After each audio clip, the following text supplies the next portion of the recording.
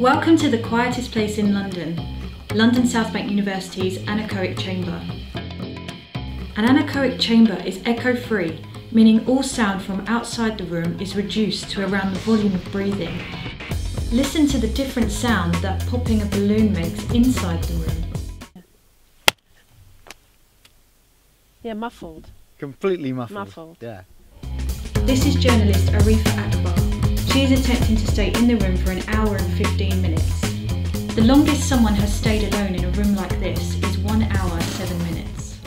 But it's all good. I'll It's see you all in an good. hour and 15 minutes. Oh. How long can that seem? About an hour and 15 minutes. Yeah. Bye. Yeah.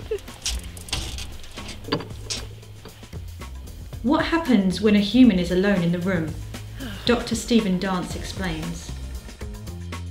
After spending 5 minutes in here, you will start to hear your own breathing. You will definitely hear your stomach rumbling.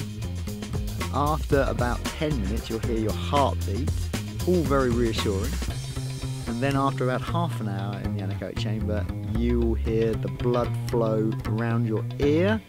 It's the capillary action of your heart, and it will sound like a little stream in your ear.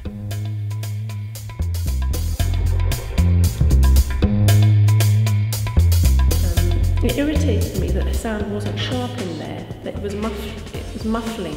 So when I was tapping my foot and things like that, it didn't have clarity in.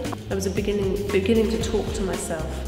And it could have been because I was observing things and I wanted it for the camera. Or it could have been that on some level I didn't like the silence and I needed to cover it with talking. How would you react inside the chamber?